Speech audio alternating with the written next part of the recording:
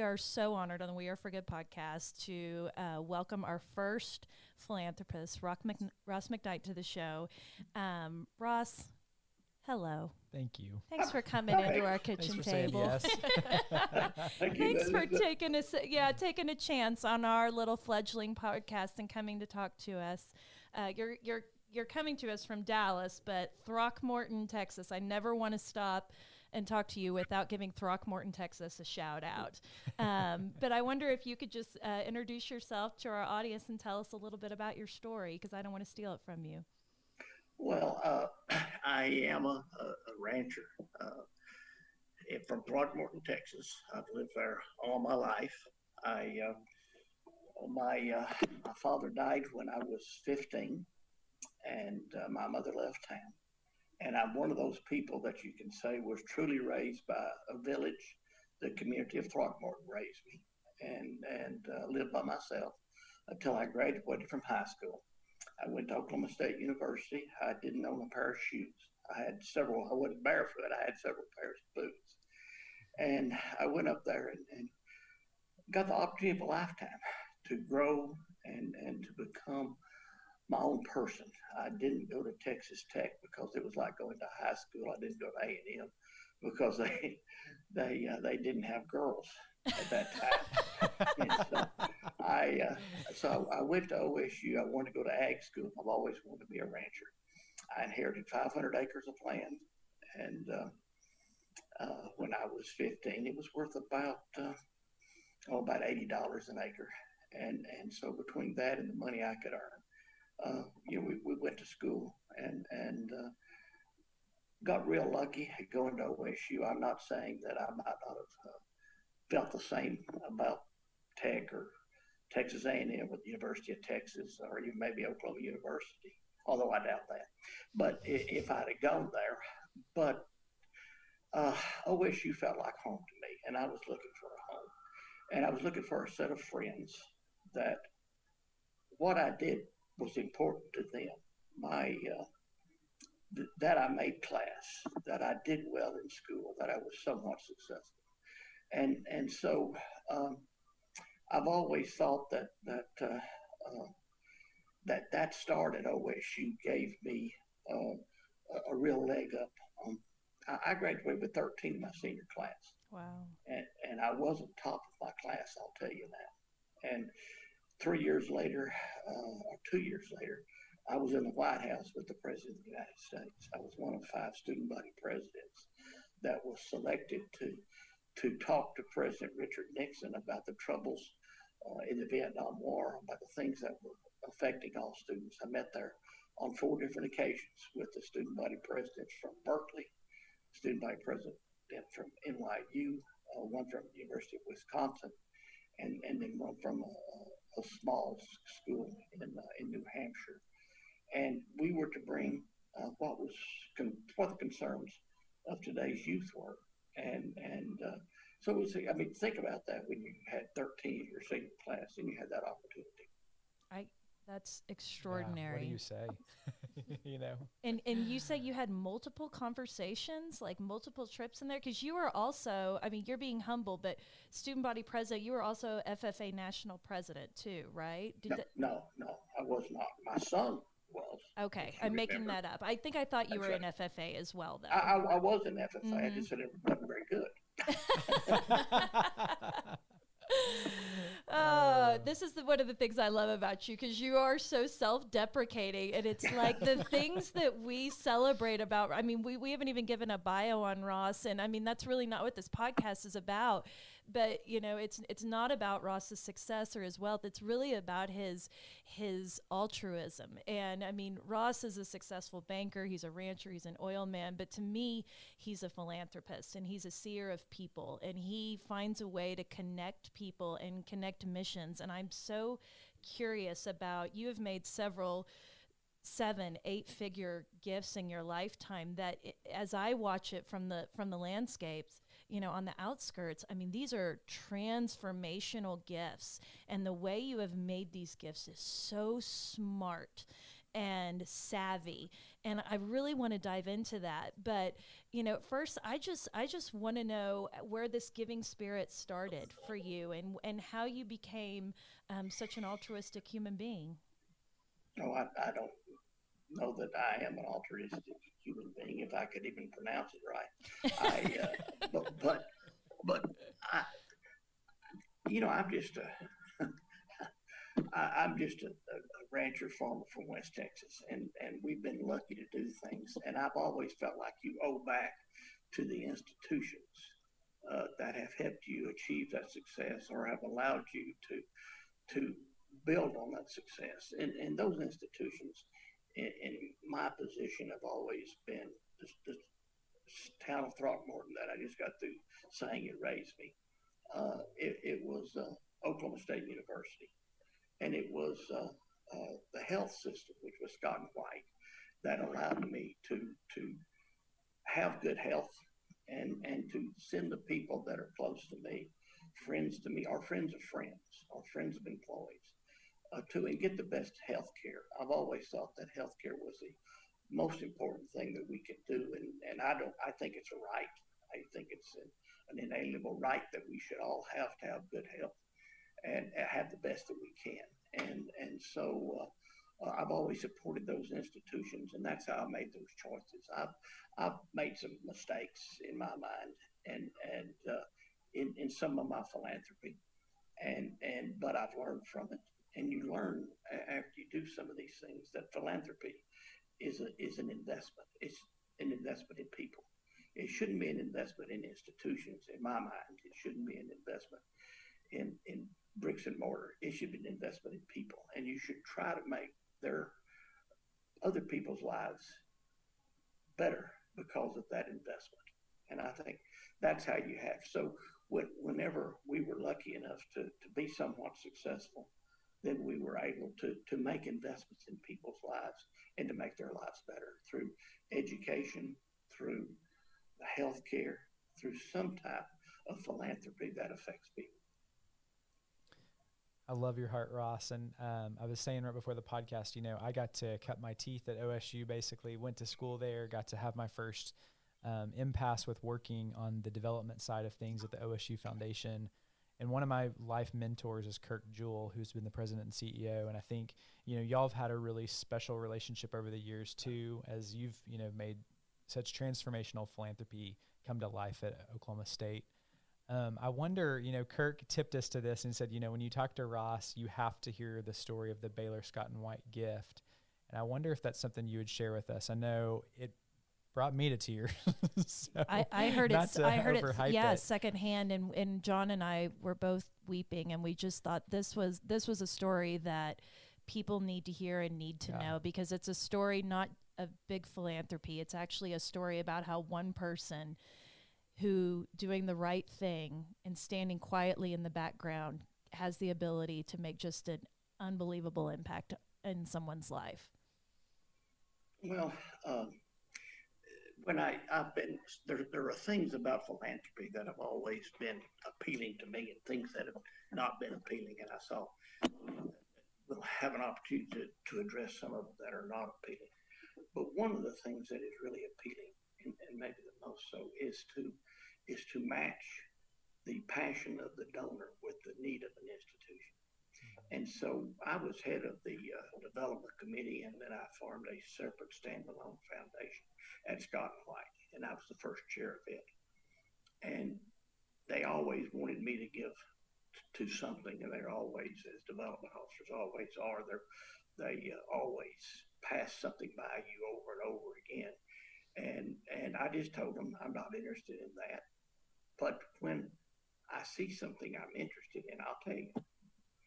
And Billie and I were in New York in a taxi ride from the airport, and we got a phone call from someone at Scott White that said a lady named Glenda Tanner-Vosicek had been diagnosed with cancer. And Glenda was a dear friend and was head of the executive health program there. And so it came to be that we were in need to build a cancer treatment center. And so Billie and I talked about it, and I called back down and I asked her to speak to Glenda, and she said, I said, Glenda, I'd like to come by and talk to you about something, and she said, no, Ross, I'll never let you see me like this. I don't want you to remember me like this. Now, Glenda was the secretary to Executive Health, and Executive Health is where I was able to refer patients to get them the same care that Billie and my kids received and that I received from the same doctors. And so she was the one that I always said that Glenda didn't know how to walk on water at Scott and White, but she sure knew where the rocks were. And so she could keep you getting what you wanted and do it quickly. And Glenda said, Ross, I'm not going to let you come see me. She said, I'm not going to treat me, and I look too bad. And I said, well, Glenda, would you let me name the cancer center after you? And she said, Ross said, I don't deserve that.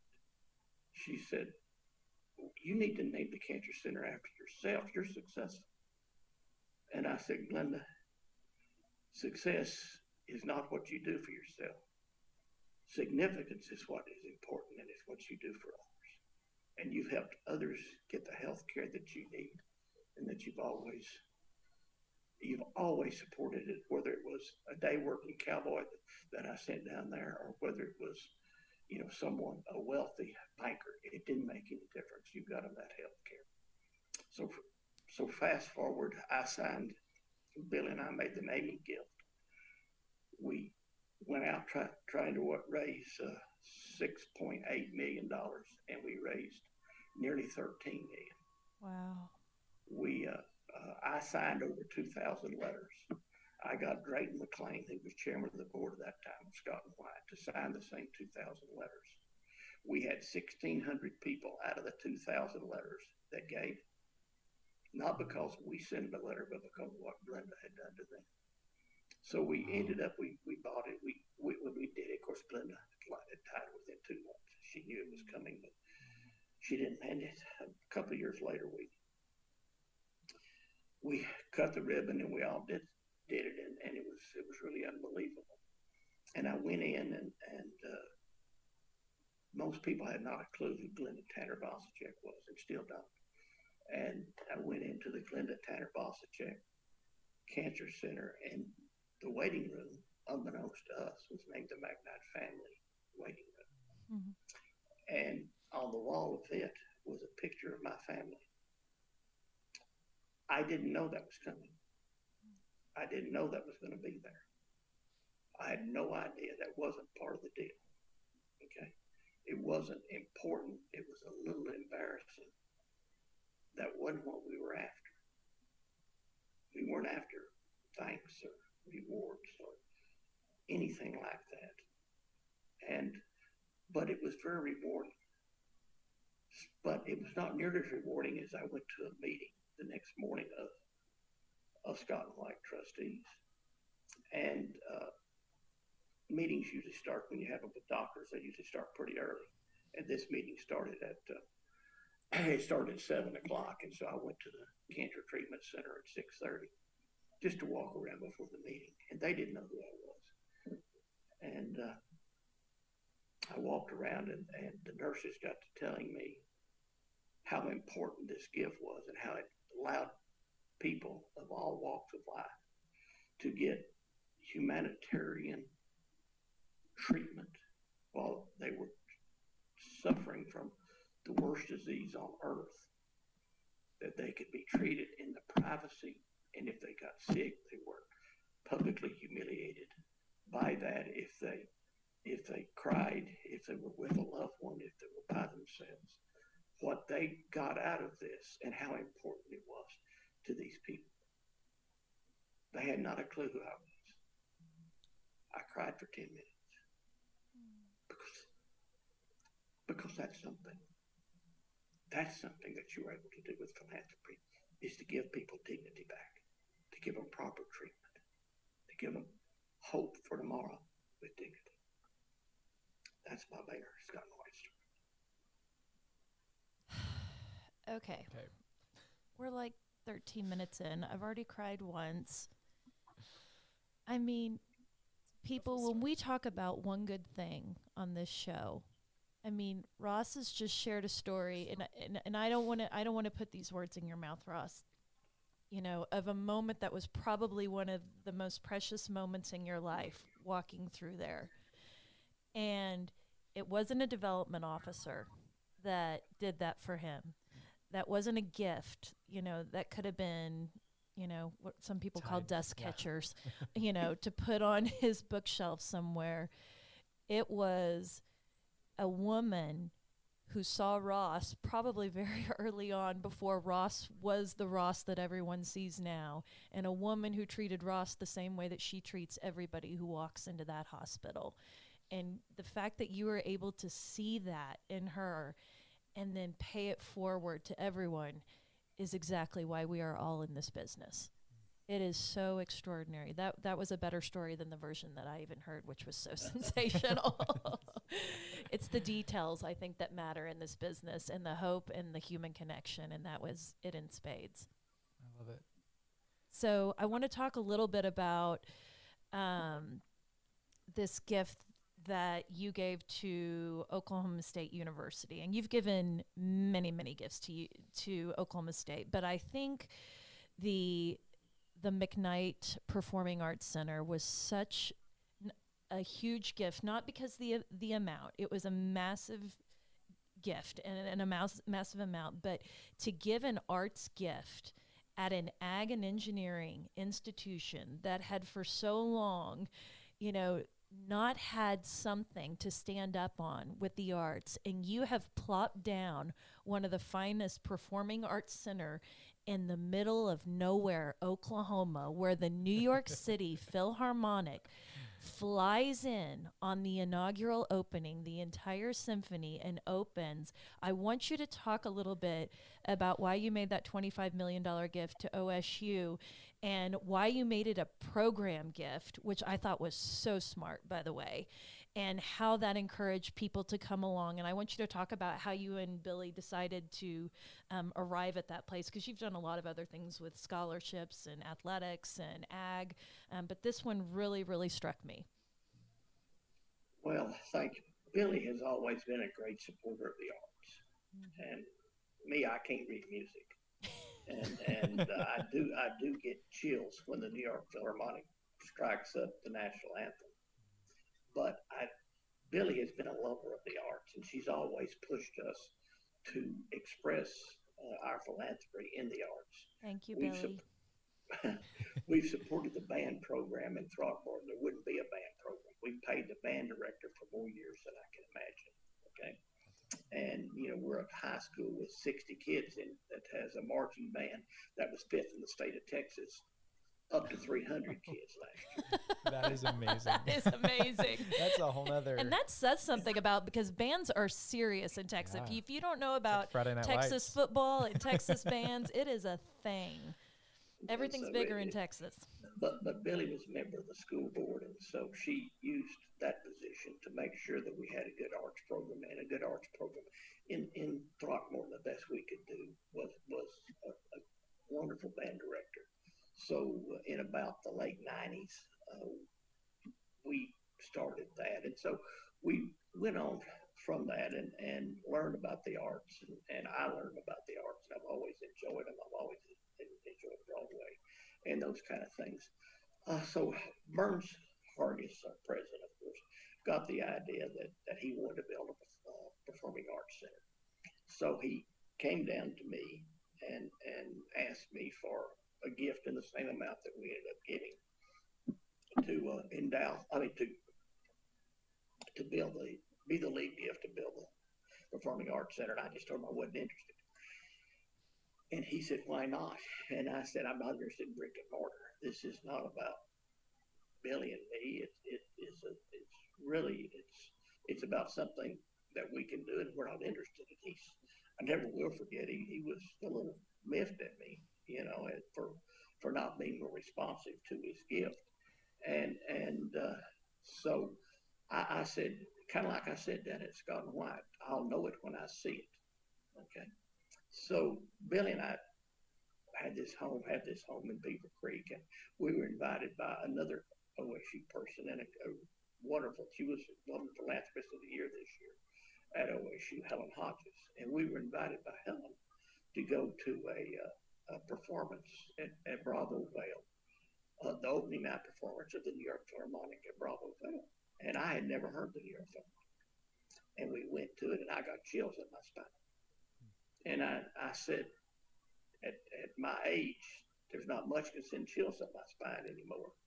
And so I want to be able to do that in the future and enjoy that in the future as we go. And what do we have to do? Well, we ended up getting tickets to the Philharmonic the next night, and we ended up finding out what it cost to have the Philharmonic come. And we ended up thinking, this is something that we can do. This is something that is important to us, and this is something that can change lives. The building doesn't change any lives, any building that you build. But what goes on inside that building is what changes lives. And the interaction, the relationships, the teaching opportunities, even more than learning opportunities that go on inside that building are what, and the experiences, the musical experiences that people have. And so we talk to people and encourage them to encourage Burns, because Burns, as a pragmatic accountant, is what he was before he was an attorney, before he was a university president. He really wanted the money for the building. And so as things went on, we actually had Burns go and meet with a lady named Anne Marie McDermott, who is our classical musical director of the McKnight Center now, and went to New York and met with Anne Marie. She's a classical pianist. Very, very few in the world are even close to Anne Marie. And she told him the importance of the performances. So we ended up making a gift, and we asked the university to match that gift through fundraising, and we made it for the endowment of the performances. And what that means is that the money that, let's just say there's a 5% spend policy, and Billie and I gave $25 million. It's fairly public, and so I don't mind saying what it is. And the University Foundation raised another $25 million, and so we had a $50 million endowment. And so before we sold a ticket, before we raised a sponsorship, we were able to spend $2.5 million a year to cover expenses and to bring people in that were nobody could imagine coming to Oklahoma, much less Stillwater. And I think it is really proven to be successful. We believe, and Billie really stresses this, that education is to be well-rounded, that it's not just to be, sure you need to enjoy athletics, sure you need to have great classrooms, sure you need to learn for the future, sure you need to build relationships, but you need to grow in the opportunities that if you were in Throckmorton, Texas, or Davis, Oklahoma, you never had that opportunity to grow. And we've given people that opportunity at OSU through the McKnight Center. And that's why we chose to do it through an endowment. And of course, Burns has been a wonderful partner and raised the money for the building through the university. And the first year was a resounding success. Of course, obviously, COVID-19 has had a lot to do with right now. In fact, we were supposed to, this last weekend was supposed to have been the opening of the second year of it with the Philadelphia Orchestra. And of course, all that had to be canceled like everything else. But again, this gives OSU a seat at the table of the arts. And when they're talking about major programs, I'm on the board for some reason of the New York Philharmonic. And the New York Philharmonic has about 160 or 70, maybe $80 million in its endowment. And it's the oldest orchestra in the United States. We have $50 million in our endowment of the McKnight Center. And we're less than a year old. Okay. We opened last October 11th. And so we're very proud of those things.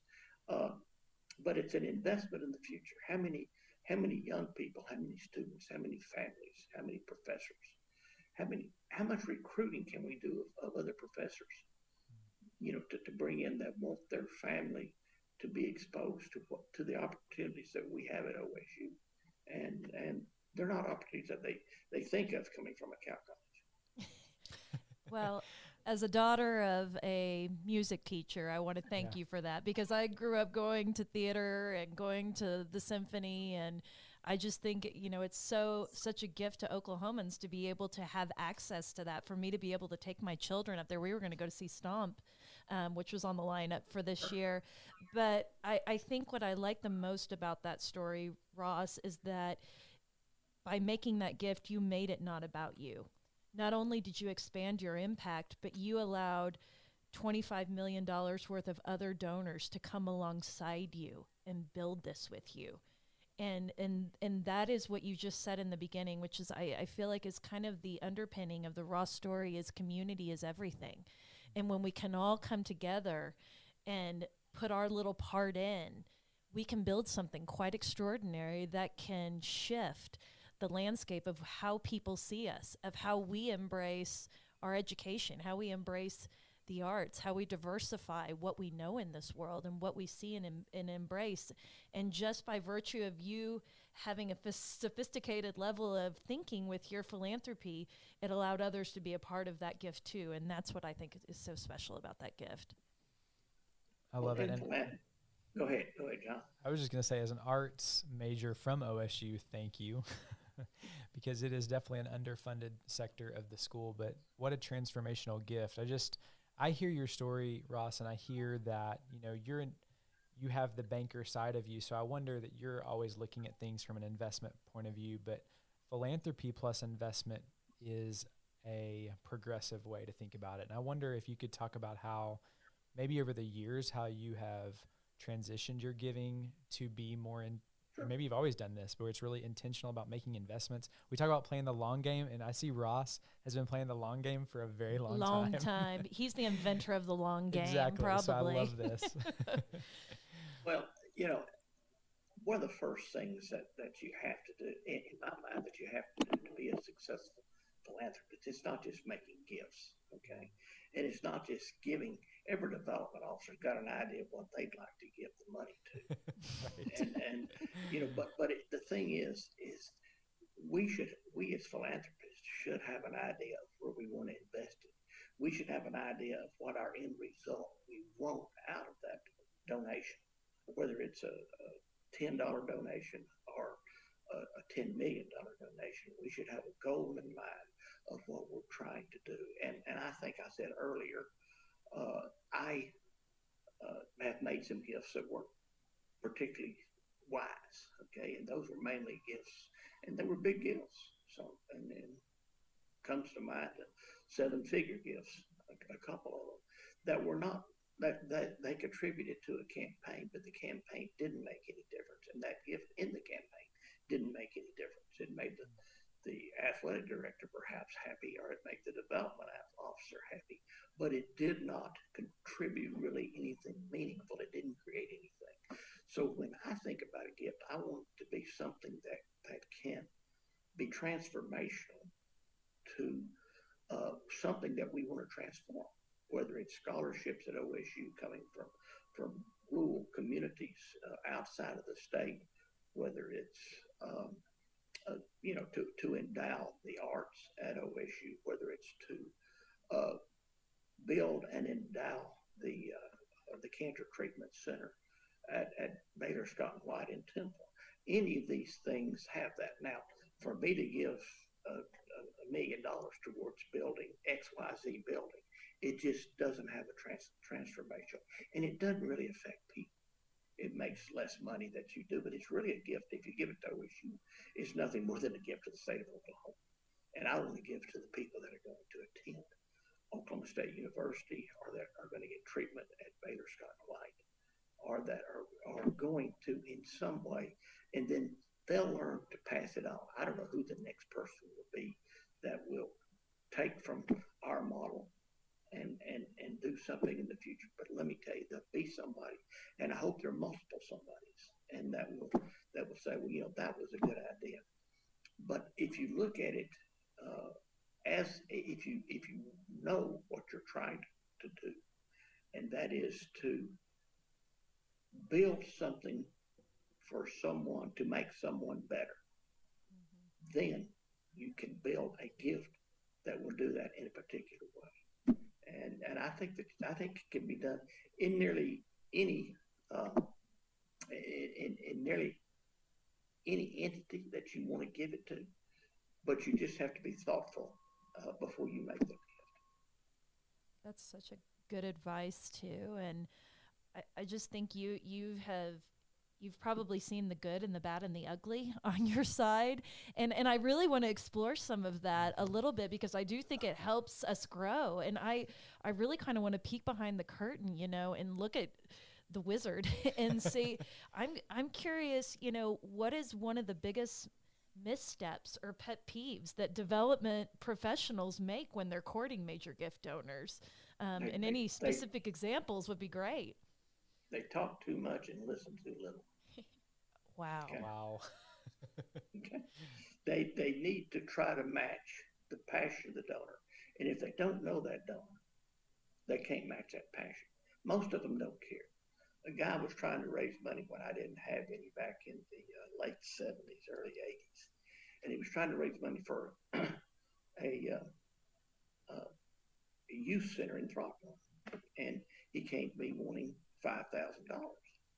And it would have been a pretty good sized gift for Billie and me at that time. And he came to us and he said this. And I said, well, here's what I think we should use that for. And he said, oh, no, you don't understand. I don't want your ideas. I just want your money. Oh, my gosh. Okay. New professionals don't ever do that. I know it's intuitive, but don't ever do that. and so when you think about it, that was the best lesson that I ended up 8 years later. It sat there unfinished, and I finished it myself anonymously 8 years later. Okay, at a cost well over $5,000, I might add. But the bottom line was, I learned a great lesson.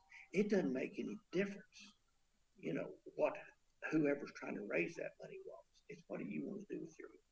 It's your money.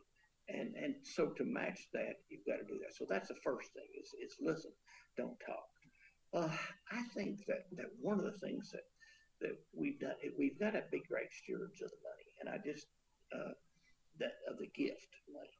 And I think that I just told the Scott White, Glenda Tanner Voschek Cancer Center story. And we didn't know that they were going to recognize us with a family center. And we didn't know they were going to have our family's picture on the wall. We had no idea. And yet, when they did, that was very meaningful. That was good stewardship. Okay. And so proper recognition, not overbearing, but proper recognition is important. And proper stewardship of that. But the main thing in that stewardship, I would say, and we're having discussions right now with how we're raising money to support the OSU Foundation and to support the philanthropy and development officers at the OSU Foundation. And we've got to make sure that we want to always make sure that we incentivize the behavior that we want on the part of our development officers. Otherwise, we're simply incentivizing the behavior that they're doing. And so a great example of that is that they've had a fee, and I was part of building the fee in because we had to be transparent in what we did, and we had a fee, and the fee was roughly 2% of what your endowment was. And boy, that has become a problem. And so on the McKnight Scholars Program, we were spending about a third of our earnings from our endowment just to pay the fees. And once we realized that, we started working with Blair now, and we were working with Kirk when we realized it too. He just retired before we could come to a resolution on it. But so we were incentivizing people to give estate gifts, okay, by taxing people on a fee basis based on the cash gifts they give them. So the people like Don Humphreys and Carl Toma, okay, didn't had to pay that fee to support estate gifts that came up in the future that may or may not be honored. And we just have to be better at this. And as donors, we have to demand that the philanthropies that we give to are better stewards than they are. What a calling to level up, our game. And it's so helpful because, I mean, when I think of the Carl Thomas and I think of the Ross McKnights, I mean, these are financial giants, of the business world right now, and really tap in. I mean, I'd be asking, we got to tap into that brain power and figure out how to use it to perpetuate our philanthropic footprint, to even greater lengths so we can help more people and expose more people to all of these things that they can offer here. And it takes, any business decision takes accountability. Okay, we say that, but any decision that we do in business, we have to hold the people that are responsible for spending that accountable with the way they spend it. And so this is all this is.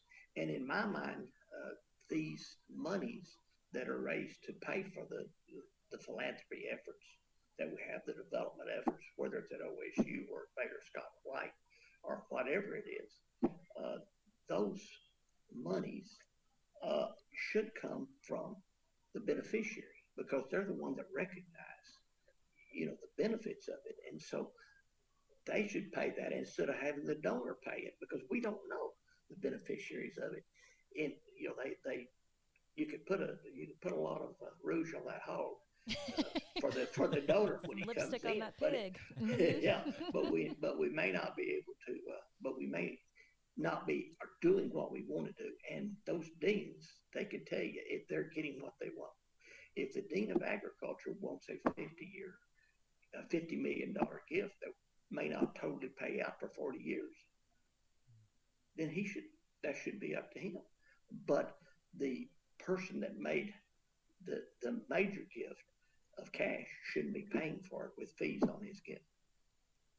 That's it's smart. Just common sense. Yeah, it just sounds so just smart when you say that out loud. It seems like something that's so basic. But it's something different than what we've done. And at OSU, it's something different than what we've done now. That is done at Baylor Scott White. We have 3 different foundations, and it all funnels into the Temple Foundation funnels into Temple, the old Scott White. The Baylor Foundation funnels into Dallas, the old Baylor. And so all donations are local in that way, but they also all come under the umbrella of where the benefit goes to, and that's to the institution. And so the institution makes those decisions. Is it being spent well? Okay, and so then the institution is responsible to the donor, and that's to me what it needs to be. And the foundation employees, the development officers, need to be responsible to the deans or the institution to do their job. Bravo. So Ross, is there a philanthropist that has inspired you personally? A person that you could say that's kind of pushed you? I would say a couple, and I would say a couple that have the finest rich man that I know is a gentleman named Drayton McLean. And you've heard of McLean Stadium, and you've heard of but what you haven't heard is all the fire halls that he's built in all the little towns across Central and Texas. All the things that he didn't want his name on McLean Stadium, but they told him if he didn't put it on there, that he would that they were going to sell it again to somebody else for a lot less money. I don't know about that as a tactic. But he'd already given the money, and so he just didn't want to stay home. Just making a list of what not to do as a development officer, right? So I really respect him for the way he does things. He's very laid back. And then I respect somebody kind of that's always wanted his name out front, and that provides benefits too, and that's Boone Pickens. Boone has taught one thing to me, and that one thing is that we can. Okay, whenever Boone made his first gift, you know, he and I were walking into the right after he made the first $20 million gift to the stadium. He and I were walking into the first football game of the year, which at that time was in Lincoln, Nebraska. And we walked into a room of, we'd flown up there together and walked in together. And people were just standing and applauding and going bananas for Boone. As we walked in, and he looked at me and he said, well, what is this? He said, is it because of the $20 million? And I said, no. It's because you've shown them that somebody from OSU can do that. They've always doubted that. And I think that all the success that we've had in philanthropy in the last 20 years can be traced nearly completely back to the I can attitude that first gift of $20 million that Boone made. And we just looked at each other and said, well, he's from Holdenville, Oklahoma. You know, if he can do this, then we can do this. And so I think that those two people, for completely different reasons, Drayton for his humility and lack of wanting to be out in front, and Boone for his brashness and willingness to be out in front and show you what it is. So two completely different people at opposite ends of the spectrum, but both of them are very influential in my philanthropic and Billie's philanthropic giving.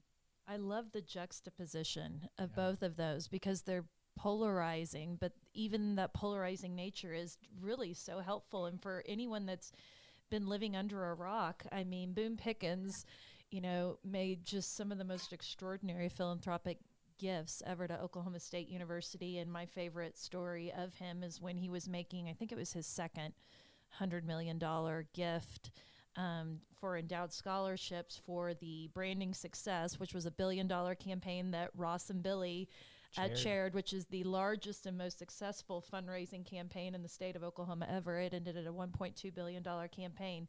When we were launching that event, he got up to speak at the event and completely forgot that he was going to announce $100 million. And his publicist is standing next to us saying, Jay Ross, are such a good guy. And he literally wrote on a piece of paper, announced the $100 million gift, and walked up and slapped it on the podium in the middle of his speech. And the announcement came in a 3-story building, so everyone on the second and third story could see that Sharpie writing. And the reaction from the second and third story was, oh my gosh, there's going to be a $100 million gift announced today. And Boone was just in his Boone world. He was just kind of, I mean, he was just so focused on the mission and the passion. It was like that was sort of ancillary. So there's a sidebar kind of to Ross's story that's just so fantastic. I want to know, Ross, you've chaired a lot of things. We mentioned the Branding Success campaign. You've mentioned Scott and White. You and Billie get asked a lot to chair things. I wonder how you two filter kind of how far you want to step into those volunteer roles. When does it seem like it's something that would be worth your time, and how do you like to be asked for that? And so any insight on that for our visitors and listeners who are listening who might serve on boards? No, I think to say yes and do a good job, you have to be willing to say no. And so you've got to pick your fights, because you can't be good at all. And so the ones that we have always, the fights that we've always been willing to join in, the crusades or the drives that we've always have been around our passions. And so people ask us to do that. And the thing is, do we have a passion for it? I mean, you could ask me to chair a campaign for OU football, and I wouldn't be very good at it. Julie's dying inside. The ultimate example. That's funny. But I mean, and it's not because they don't have a great program. It's because it's not my passion. Okay. And so what I've got to do is say yes to the things that I'm first passionate about, and realize that I can do a good job of that. I wouldn't be a good United Way chairman, because not that they don't do lots of good, but because it's not a passion of mine. But I think that's the most important thing that you can do. But you also need to limit what you say yes on, because otherwise you can just have so many meetings that are just, they turn into meaningless meetings. And then you have to have you still want your meetings. friends to answer your phone calls. They don't want you to think you're always calling to join, right? Well, luckily I'm from Throckmorton, so there's not a lot of philanthropic responsibilities there. What's the most meaningful way you've ever been thanked, Ross? Well, the most meaningful way is one of the ways they don't even know they thanked you. It's like the nurse that showed me around the cancer treatment center. I wondered if you'd say that. I mean, that was the most meaningful way that I've ever been thanked. Which I think speaks to that there is activity happening behind the scenes, that there's a culture of appreciating philanthropy, which does happen, and there's a way to roll that out internally in how you talk about it so that those things happen too, So I think there is a call to action for us, even in what seem unplanned. I mean, if your staff know and understand what transformational philanthropy looks like, those moments are going to happen more often. So. Yeah, and there are great at times that there have been the OSU Foundation, Kirk and Melinda, Barry Fisher, both gave a very meaningful gift to me, which was a branding iron of OSU with a map that tracked what I had contributed at OSU in various positions up until about 01 or 02, and that was very meaningful. It's actually on my wall. And then after the McKnight Center opened, they put I'm sure Debbie was very responsible for it. They put a book together that was photographs from that night and of everything that they did. But those were two great gifts that were meant to be mementos, and they were great gifts. But the most momentous gifts that we've received were the Cancer Center lady there. And then I'm going to tell you the second most. If any of you were lucky enough to go to the one of the three concerts that the New York Philharmonic played, they played the alma mater at the end of it. And we didn't know they were going to do that.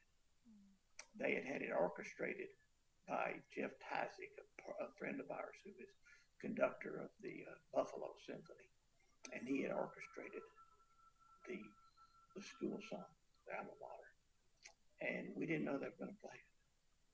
And when they did, and when they,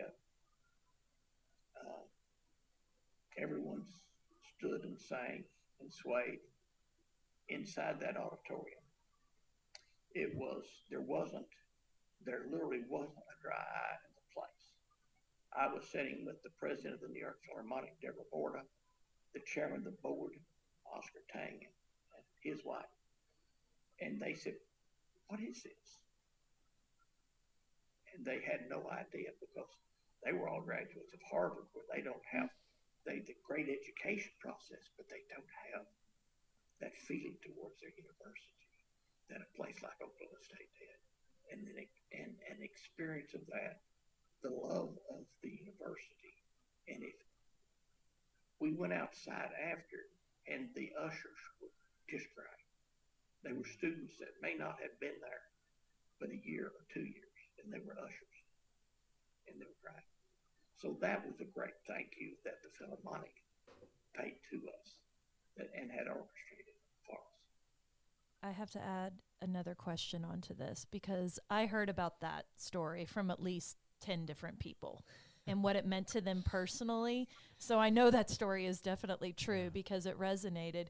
I want to know what the Philharmonic conductor, head of the Philharmonic, said when you said, "I want to take your entire crew out to Stillwater, Oklahoma, population 50,000. It was a long time in coming, convincing that this was a really good idea, because they had no idea what to expect. Okay, and it was funny at the dinner afterwards, at the gala afterwards. Jan von Sweden, who is the conductor of the New York Philharmonic, came up to me and he put his arm around me sitting at my table. dinner was over and people were dispersing. And he said, I know you told me you didn't want me to play the same song, to have the same performance, which they normally do if you've been to New York to the Philharmonic. They'll play the same thing Thursday, Friday, and Saturday afternoon, Saturday evening, okay? And it's the same performance.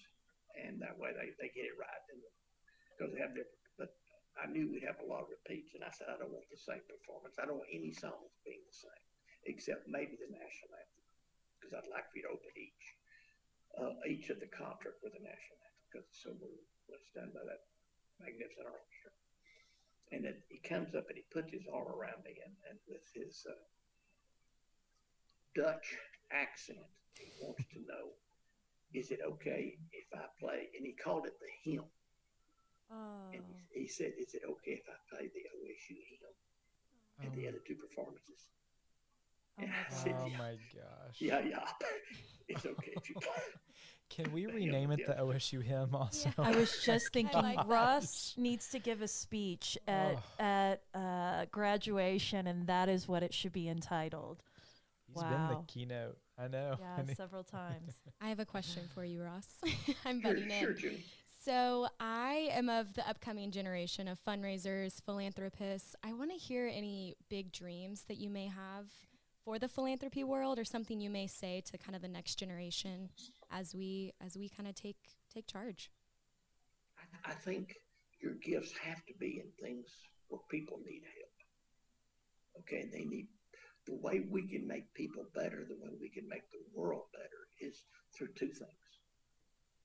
Just two things. It's not. I'm sorry, it's not athletics. Okay, I'm sorry, it's not. But it's primarily education and healthcare. If we can get people educated, and that doesn't mean they all need a bachelor's degree in business administration. Education can be teaching them, if they're good with their hands, to be a great plumber, because they can make a wonderful living. But we've got to make it where they don't quit school and flip burgers at Burger King or work at 7-Eleven. So we've got to go through a proper education process. The ones that want to go to college, there should be an easy path for them to do it. Okay, the ones that want to go into vocational school, there should be an easy path for them to do it, and it should go immediately into some type of apprenticeship, into some type of. I know in all these small towns that I'm involved in, that they all have a plumber, they all have an HVAC person, and they're all getting, like me, pretty long of tooth. For you kids, that means you're getting old, and so, but so they don't have anybody to sell it to. They don't have anybody to take it over, but if they had someone that'd been apprenticed, they could do that. And so think about those things. And then healthcare is just, you can't do anything if you don't feel good, and we owe it to every American citizen, and to everyone that. All of our weakest links, that all of the people that need the safety net that we can give them in America, we can give them through healthcare and through education. And that's where, in my mind, it needs to be. Once you get them educated and once they're healthy, then we can train them in the arts. Okay. But if they don't feel good, they can't do that. And if they can't make a living, they can't do that. So I sound like an old liberal, but I mean, as you get older, you realize how important these things are and these opportunities are. Where would I have been if I hadn't have been able to go to Oklahoma State University and do the things that gave me the confidence to do? And again, I'm going to say that probably the same thing happened at OU or Texas Tech or Texas A&M or the University of Texas, but because they're all great institutions. And so take those opportunities to affect people's lives, and there's no place right now that people's lives can be affected better than through education and healthcare. Amen. And I think the thing that just resonates with me so much in this story as we listen to Ross is that if you go back to the beginning and Ross talking about losing his father so early on and about how this community came around and encircled him and lifted him up and allowed him to reach his full potential. And it's like the metaphor, to me at least, for Ross is that Ross just continues to find people who are vulnerable in the world, and he takes his philanthropy and encircles them and lifts them up in the same way. And I just think that that is something that anyone can do in this lifetime. You don't have to be someone of extraordinary means to be able to lift somebody up and to look for someone who's vulnerable in your space in the world. I think we can all, if you're someone who's working in a nonprofit right now, where are your Glindas in your nonprofit? Where are they? You know, who has been quietly soldiering, carrying that mission forward, who may need just a little bit of a platform to come out and be the face of your mission? I can guarantee you, Scott and White never once thought that Glinda would be the face of their cancer center before you made that phone call, Ross. But to me, it just underscores the power of one person's kindness, their compassion, their humanity, and how that, I mean, that effervescently sort of spilled out of her and was larger than life for Ross to see. And I just think that anybody can do that. You don't have to be a Ross McKnight, you know, to be able to do that in this world. And that is such a great challenge. And I thank you for, I don't think I could have seen that before this interview, but that is what I'm taking away from this, Ross. And you look like you're about to say something, so I'll let you. Yeah, it goes back to something that I did start to say when we were discussing Glinda. And I think it's the most important thing that I could say about this is somebody wants to congratulate you on being successful. Don't ever. Success is not important because success, in my mind, is defined as what you do for yourself. Instead, be like Glinda. She told me I'm not successful enough to have my name on that. And I said, Glinda, you're significant enough. And significance is what you do for others. Remember, success is what you do for yourself. Significance is what you do for others. And we all, no matter what our walk in life, can be significant.